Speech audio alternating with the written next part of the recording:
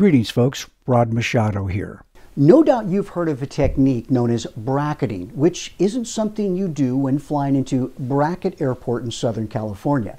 Instead, it's a navigational strategy used to keep the course deviation indicator, the needle, centered when tracking a course or bearing to or from a navigational station. Let me share with you a very simple strategy for keeping your nav needle centered when tracking a bearing VOR course or localizer. One of the common problems that new pilots have is finding a heading that will keep their needle centered. Finding the correct heading for tracking becomes even more important as the antenna source or the GPS missed approach point is approached and the course sensitivity increases.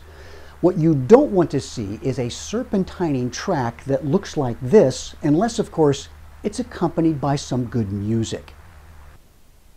So here's a strategy that you can use right after you've intercepted the desired course. Let's track inbound on the 290-degree localizer course. Now I've simulated some pretty strong crosswind, gusts, nasty weather, and some rough turbulence, so you can see me sweat a little bit as we do this in my coat and tie. We'll begin by flying the inbound localizer direction of 290 degrees and wait to see some needle movement. Here's where you have to be patient.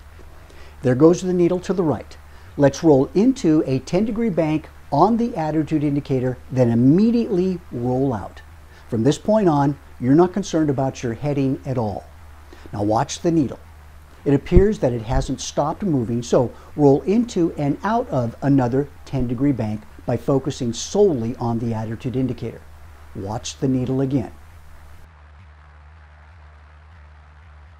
It's returning to the centered position, so it's clear that the last 10 degrees of roll placed us beyond the desired wind correction angle.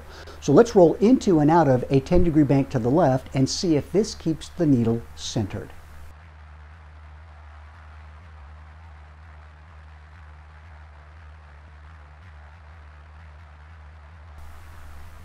Well, it looks like the needle is starting to move to the left just a little bit because crosswinds change on the approach. So let's quickly roll into and out of a 10-degree bank and see what happens.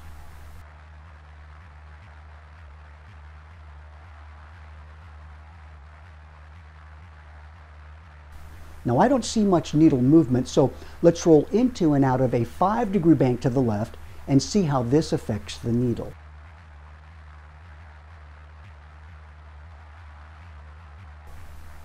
There you go. The needle is returning slowly to its centered position, and we haven't had to refer to our heading indicator at all. At this point, I've established my wind correction angle and some pretty nasty weather. If the needle moves or even drifts slightly, I can roll into and out of a 2.5 or 5-degree bank to stop it and return it to its centered position. Now keep in mind, this form of bracketing is done entirely on the attitude indicator, not the heading indicator.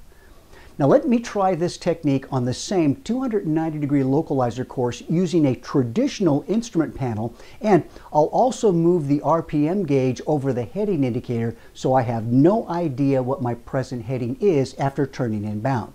And hopefully we won't be ramp checked by a simulator inspector because this panel modification will be pretty tough to explain. Once you're headed in the direction of the inbound course, here's the general technique you want to use. Number 1, roll in 10-degree intervals to stop the needle. Number 2, roll in 10-degree intervals to center the needle.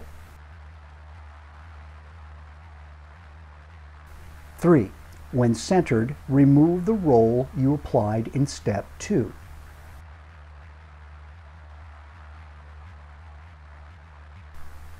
Number 4, then roll in 2.5 or 5-degree intervals to stop or center a straying needle.